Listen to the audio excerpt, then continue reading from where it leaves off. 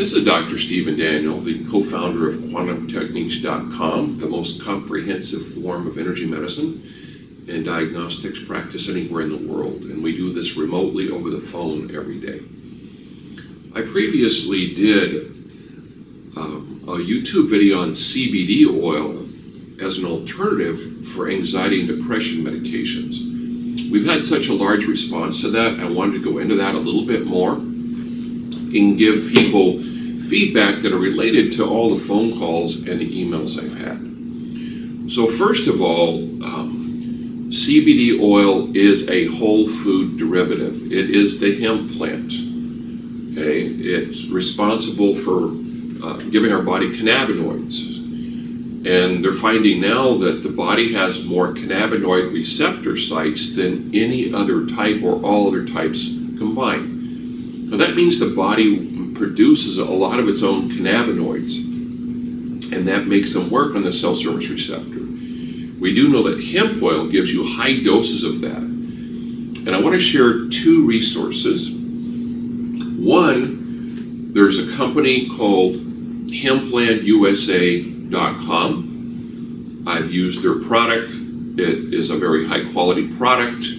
If you contact them, they would send you a little booklet called I Want My CBD. And it's just informative about all the things from depression, anxiety, pain, insomnia, ADD, cancer, gut issues, that CBD oil is highly effective for.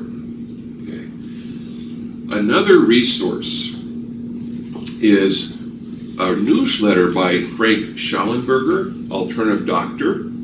He's got a great article. The newsletter is called Second Opinion, going into depth and research on this. And you can email him at feedback@secondopinionnewsletter.com if you have questions that go beyond this YouTube video. So we know that cannabinoids are naturally occurring in our body.